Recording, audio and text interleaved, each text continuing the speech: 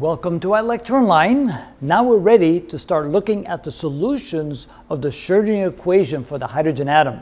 Remember that we have three functions, one for phi, which is the orbit in the xy plane, one for theta, which was the motion in the z direction, and one for the distance away from the nucleus in the radial motion outward r.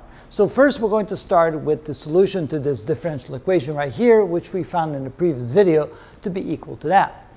So now what we're going to do is we're going to find what the value of that function is for various values of m sub l, because it does depend upon m sub l, and that would be the orbital magnetic quantum number. And notice that we already have the solutions drawn on the board for various values for n, l, and m sub l. Now, what we're going to do first is see how we got this value as a solution to the function when m sub l is equal to 0. And of course, that means that we're going to have to find the value for the constant a. We're going to have to normalize that, so we'll show you how to do that. So first, what we're going to do is take the equation again and say that I, or this function phi, when m sub l is equal to 0, is going to be equal to a times e to the I times 0 times phi, times phi, right? From 0, m sub l is equal to 0. In other words, if we take that function right there, we can look at it differently as well. We can say, well, the function can also be written in terms of the cosine and the sine. So this could be written as a times the quantity cosine of m sub l phi plus I times the sine of m sub l times phi.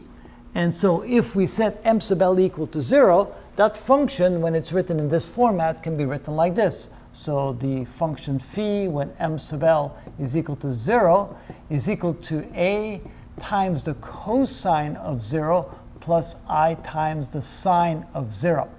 Now, of course, the sine of 0 is 0. The cosine of 0 is 1. So this becomes equal to a times 1, which is simply equal to a.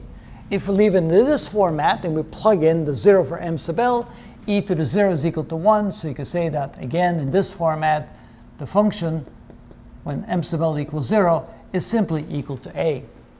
So now, how do we get that out of that equation? So this is the wave function. Oh, I keep forgetting to write the phi function there. All right. So now to find the value for a, what we're going to do is to find a, we're going to take the integral of the function phi, that would be d phi, and set it equal to 1. Right? That's how we normalize it. Oh, by the way, we need to square that. So we're going to normalize it by squaring the wave function and then integrating it and setting it equal to 1. And of course, we know that we need to integrate this from 0 to 2 pi to go all the way around the circle in the xy plane. So what we can do is we can plug in this for that. That means that a squared, the integral of that from 0 to 2 pi, and the differential is d phi, is equal to 1. Of course, the a squared comes out, so that means that a squared times the integral of d phi from 0 to 2 pi is equal to 1. And when we integrate that, we get a squared times phi, evaluated from 0 to 2 pi, is equal to 1. So finally, we can say that a squared times 2 pi is equal to 1. Now what we're going to do here is solve this for a. So let's come up here. So we can say that a squared is equal to 1 over 2 pi, which means that a is equal to 1 over the square root of 2 pi. And of course, that's what we expect to see when we look at the list of solutions.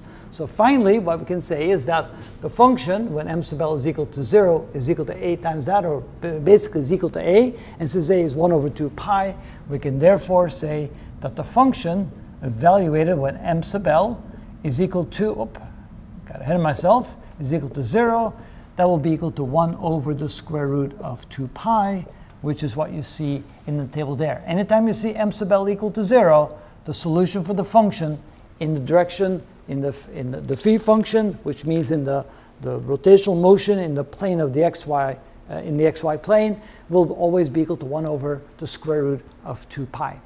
And that's how it's done.